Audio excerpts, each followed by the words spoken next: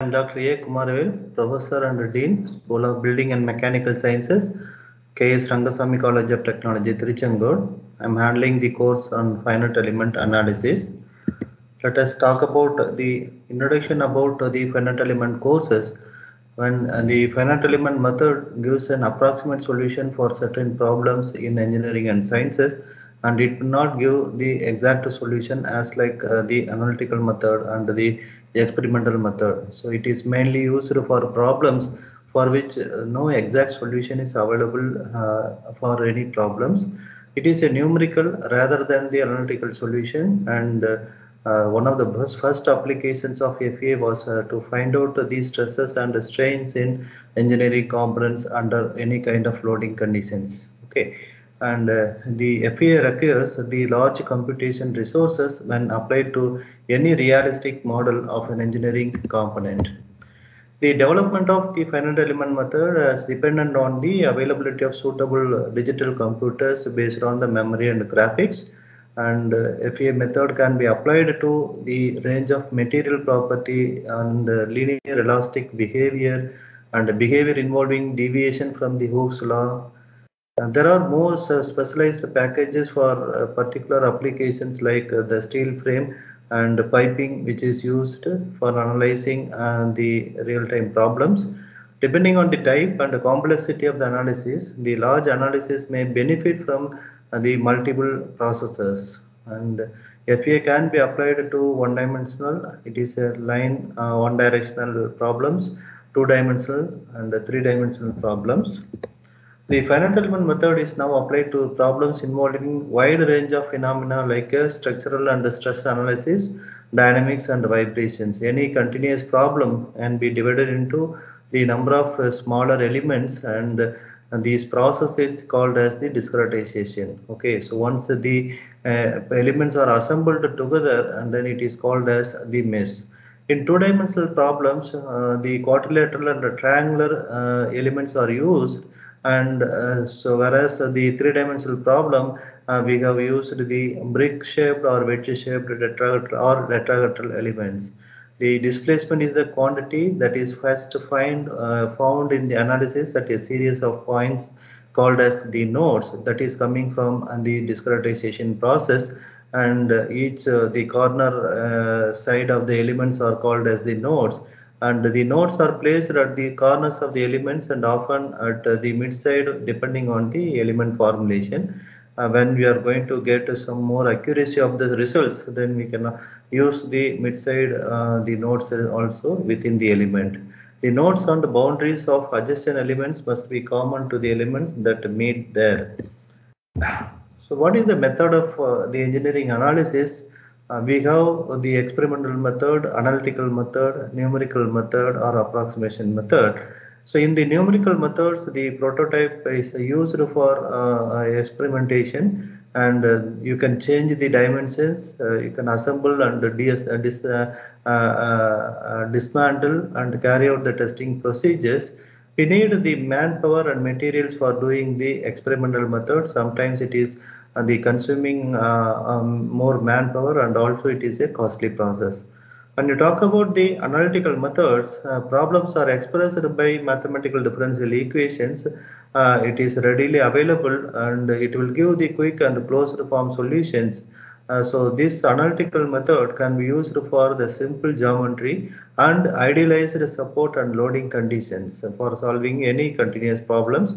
And the numerical methods are approximate methods which is involved the complex problem, the involving complex material property and boundary conditions. So it is giving only the approximate solutions, and it is acceptable. There are three types are there. One is the functional approximation, second one is the finite difference method, third one is the finite element method. So first one, the functional approximation method. There are two types are there. One is the variation approach method and the what is called weighted residual method.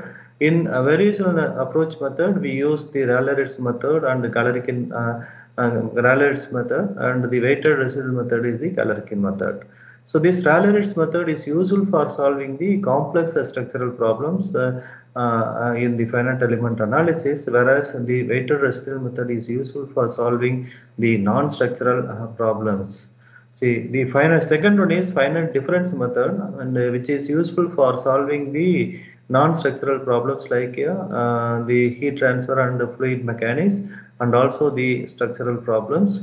It is applicable to any phenomena for which you have the differential equation for the particular problem. So along with the boundary conditions, then it is easy for you to solve using the finite difference method. It works well for the two-dimensional regions where the boundary is parallel to the coordinate axis. So then it is easy for to solve the problem using finite difference method. And also then it is difficult to use when regions have curved or irregular boundaries, and it is difficult to write the general computer programs using the FDM. Third one is finite element method or the finite element analysis. So instead of solving the problem for the entire body in one operation, we are breaking into number of elements and combine them or assembling them on the elements and to get the solution for any problems. So you can solve the physical problem involving something like a complex geometry, and you have the complex loading methods, and you have the complex material properties which cannot be solved using the analytical method. So this method is extensively used in the field of structural mechanics, fluid mechanics, heat transfer, mass transfer, electric and magnetic field problems.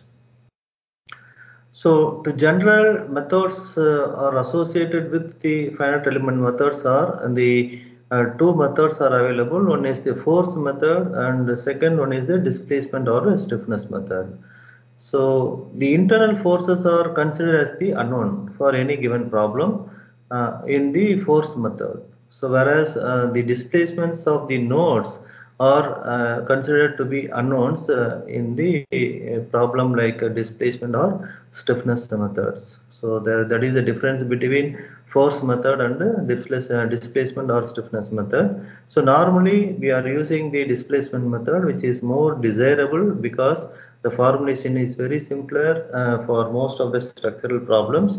So then we use the finite displacement method.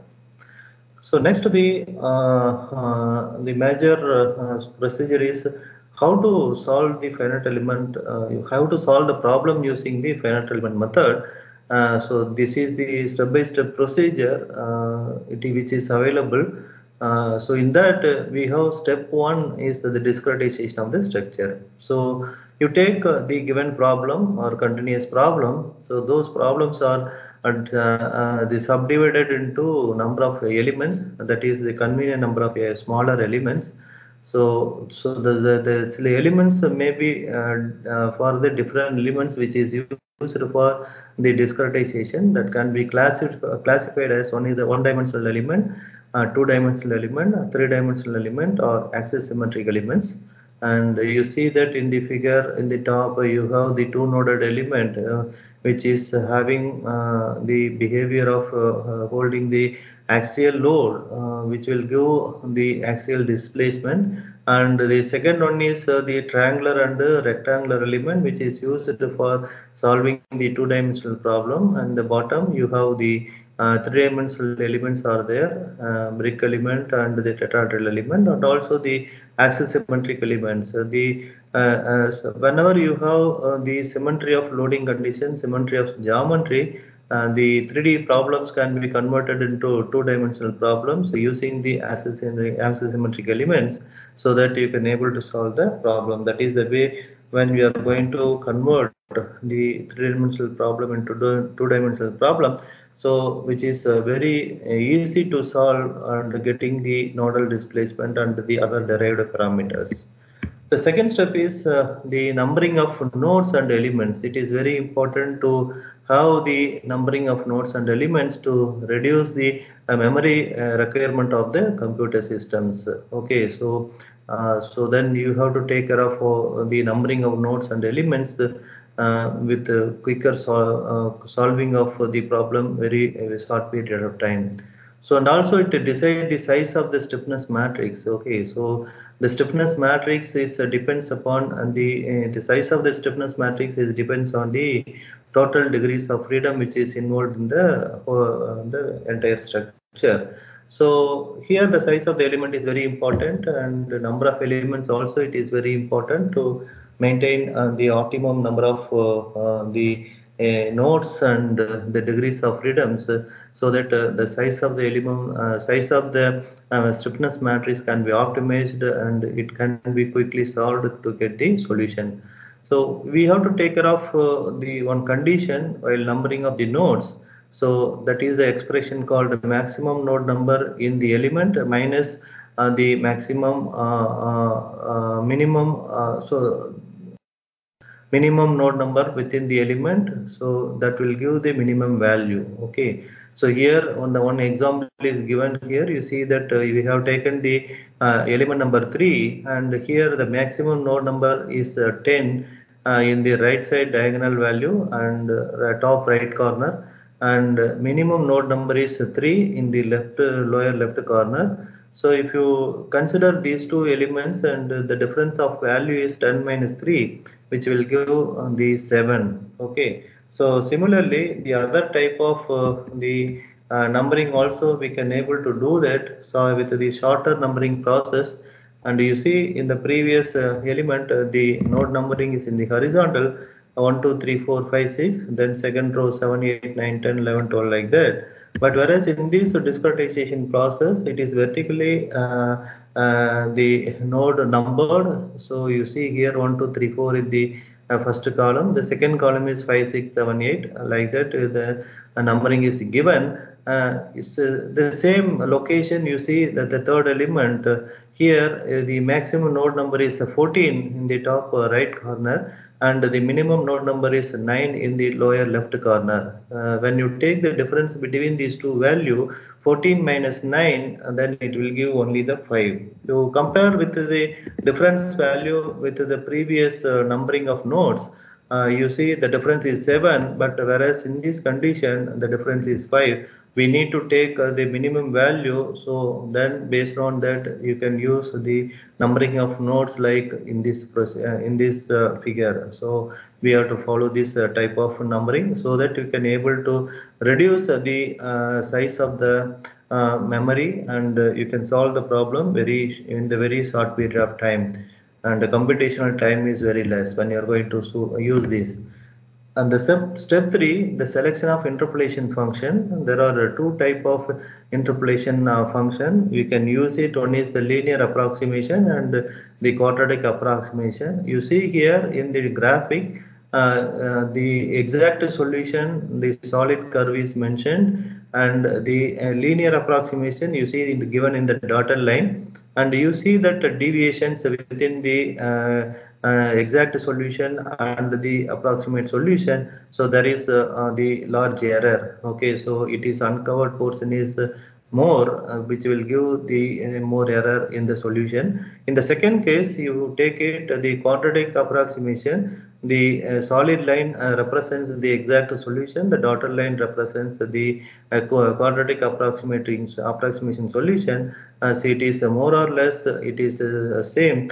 Only very less percentage of error is there. So the quadratic approximation which will give the accurate solution when you compare with the linear approximation method, but the solving time period is very less for the linear approximation, whereas in the quadratic approximation you will have something like a more computational time is required. And the linear approximation pi of x is equal to, there are two constants are there, a0 and a1 plus a1 x. Okay, in the quadratic approximation, pi of x is equal to, you have the three constants are involved, a0 and a1 a2. So the expression is a0 plus a1x into a2 x square.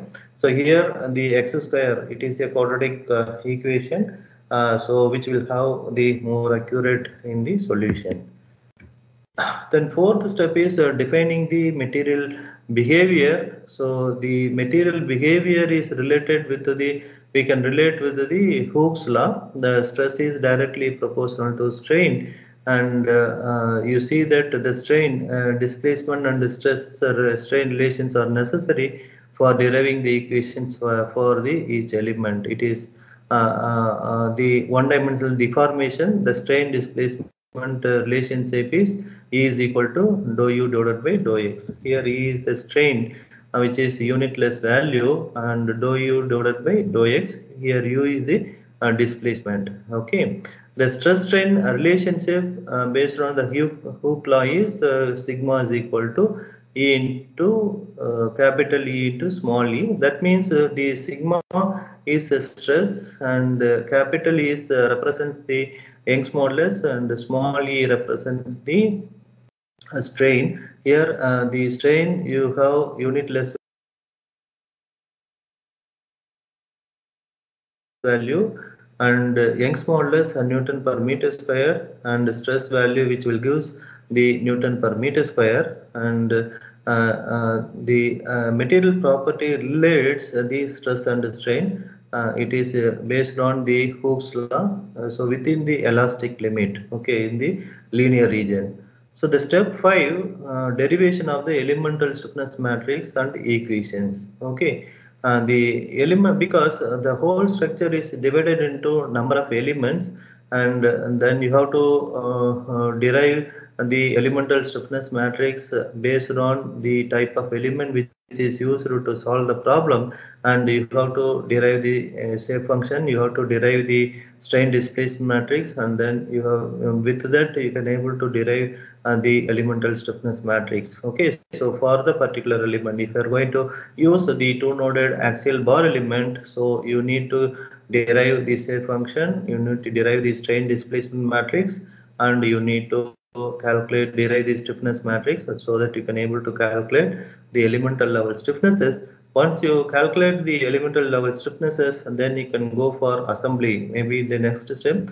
And the general form of the elemental level equation is nothing but the stiffness into displacement vector is equal to force vector. So that is what it is given in the problem, in the screen PPT. So KE, it is nothing but the elemental stiffness matrix. UE is nothing but the displacement vector, that is equal to FE, nothing but the force vector. So here the elemental stiffness matrix, you have to know the what is called the size of the elemental stiffness matrix, so that the number of displacement vector, unknown displacement vector, that also will give the size of the displacement vector, that is equal to force vector. So here how to calculate the size of the stiffness elemental level stiffness matrix?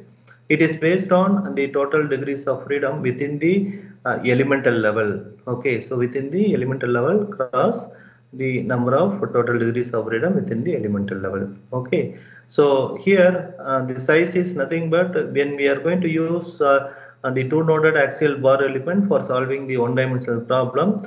So you have to see that each node you have one displacement with respect to the x direction. So node number 1 u1, node number 2 u2. Okay, so each node you have only 1 degree of freedom. There are two nodes are there within the element. So that means the size of the elemental stiffness matrix is 2 cross 2 for one dimensional two noded axial bar element. So similarly, if you are using the two dimensional element like a triangular element or the rectangular element for discussion of the two dimensional problems, so then you have to calculate the total degrees of freedom within the elemental level. So that is the size of the stiffness matrix. Okay, multiplied by the nodal displacement vector, that is equal to force vector. So with that you can assemble. Next step is assembling the elemental equations to obtain the global equation.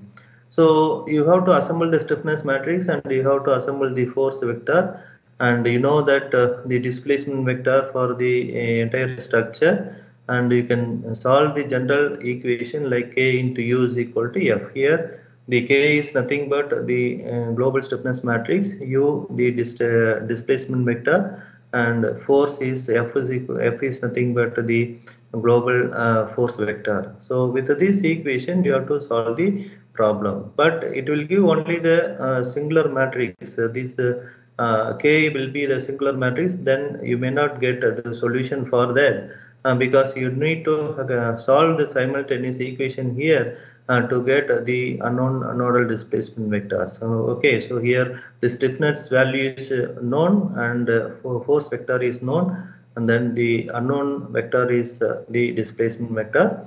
And by solving the simultaneous equations, then you can able to get the nodal displacement vector u. Right. The step number 8 is applying boundary conditions. Since the K matrix is a singular matrix, so once you apply the boundary condition, then only you can able to solve the problem. Otherwise, the K will be the determinant of the K will be equal to 0. Then you will not get the solution for that equation. So in order to remove that singularity, we need to apply the boundary conditions. It is nothing but you take the structural problem. Maybe it is a lengthy rod. One end is fixed, another end is free, and you can apply the load at the free end, so it will deflect. You can apply the load at the free end in the axial direction, so there will be a displacement within the structure. Okay, so you need to calculate the nodal displacements each and each node. So because here one end is fixed, that means on the fixed end the displacement is 0. So for example, the node 1 is fixed, and the u1 represents the displacement vector in the node 1, so then u1 is equal to 0. So since it is a fixed end. So solution of the unknown displacement. So once you assembled and then you are applying the boundary conditions, so then finally you will get the set of simultaneous equations, so which can be solved to get the unknown displacement vector by using the Gaussian elimination method or Gauss-Seidel method. Okay, so either the method can be used. Normally the people will use the Gaussian elimination method, and you can solve the unknown displacement vectors. And so once you get the unknown displacement vectors, then you can compute the elemental strain and the stresses from the nodal displacements. So that the expression is given. E is equal to dou u divided by dou x. This dou u is nothing but difference in displacement. So u2 minus u1 divided by x2 minus x1. So here x2 minus x1 is nothing but the elemental length, right? And the final step is the interpretation of the results. The post-processor computer program help the user to interpret the results by displaying them in a graphical form. So these are all the set of step-by-step procedure to solve any structural problem or other problems, non-structural problems, by using the finite element method. And what is meaning of the boundary conditions? Okay, so it may be either the displacement or stresses. Okay, either way you can apply as a boundary condition. So when it is a displacement, the x direction displacement always represented as u, and y direction displacement always represented as v.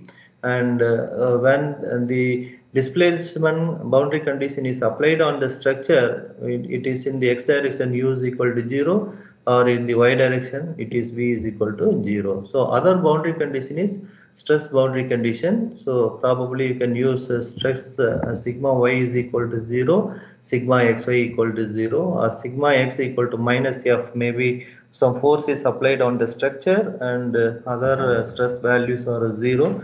We using these boundary conditions, then you can modify the simultaneous equations after applying the boundary condition, and you can solve by using the Gaussian elimination method or Gauss-Seidel method.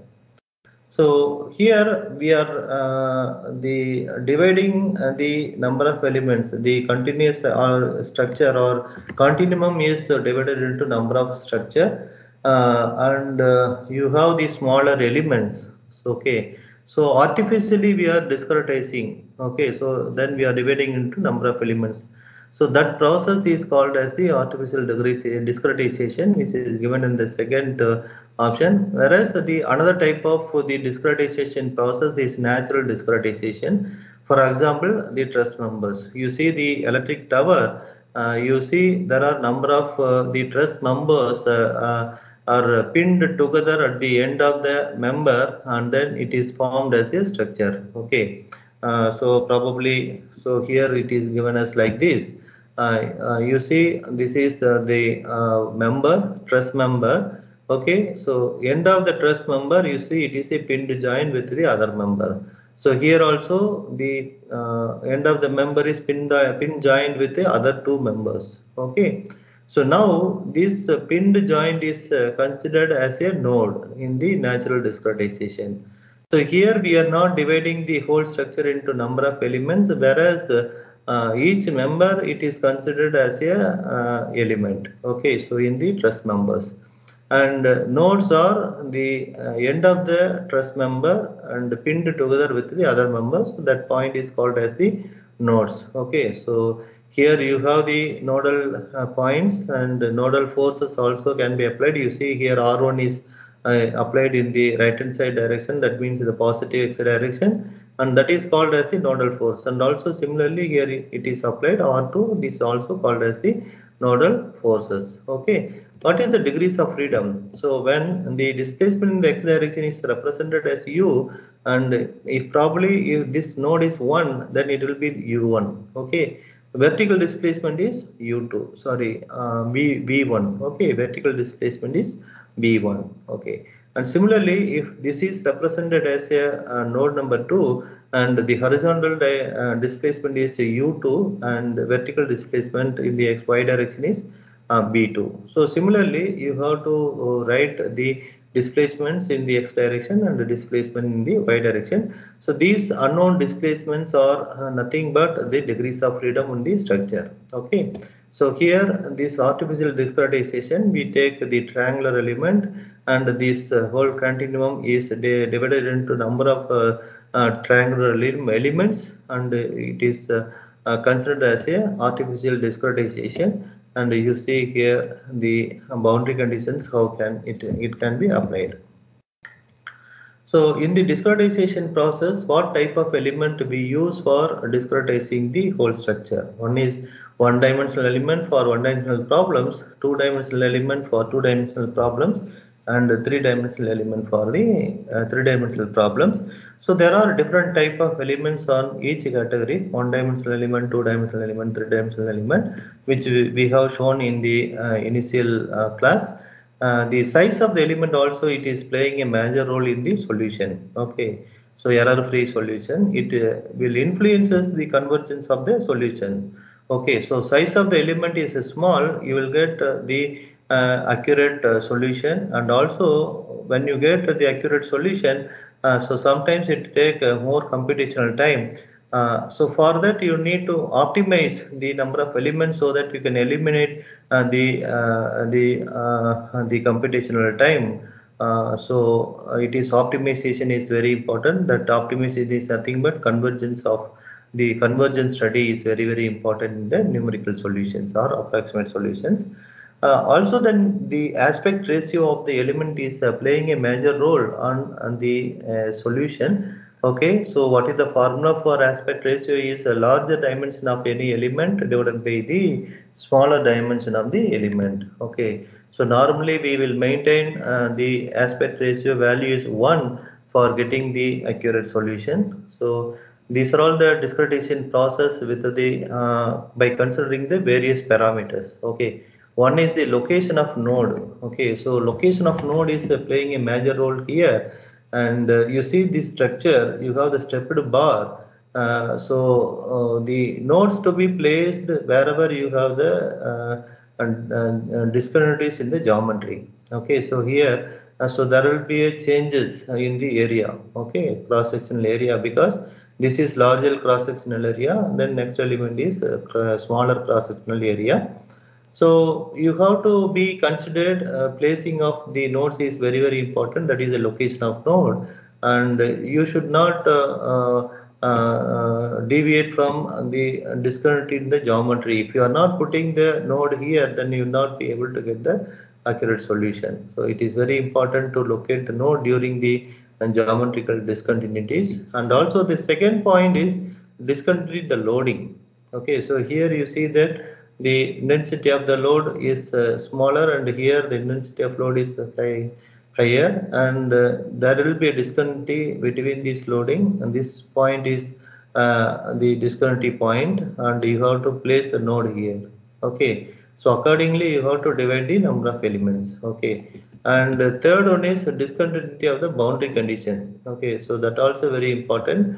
So boundary condition, you see here there is a crack here, and you need to put the nodes nearer to the crack, more number of nodes, so that you can able to get the solution accordingly.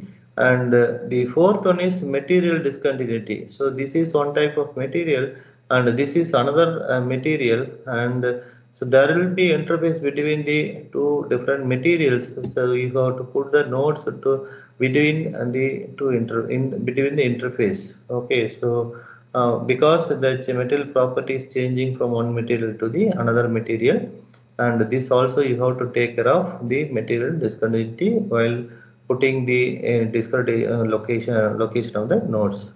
And number of elements, it decides the accuracy of solution.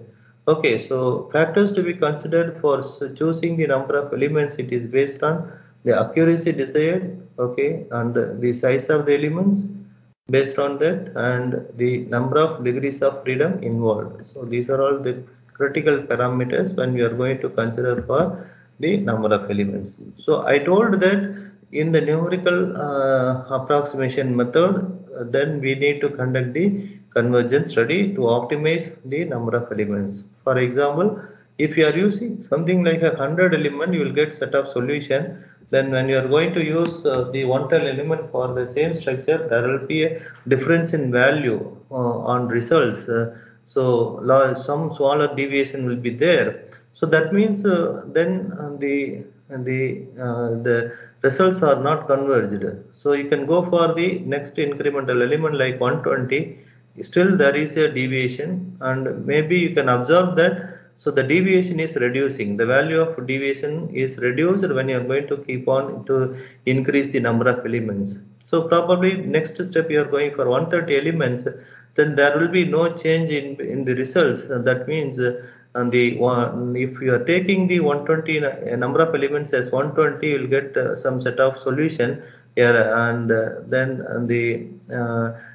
then you will get something like if you are using 130 elements also, then you will get the same set of solution. So that means there is no difference in the solution part. Okay, so that means even if you are keep on increase the number of nodes like 140 or 150, then you will get the same solution. So that means you can stop with 120 elements because the results is converged with the 120 elements. So then you can do the analysis, so that you can able to reduce the computational time. Even if you are going for higher elements, you will get only the same solution for the given problem. So that convergence study you have to identify, and you have to identify number of elements to be used for getting the correct result, and you can do for the analysis.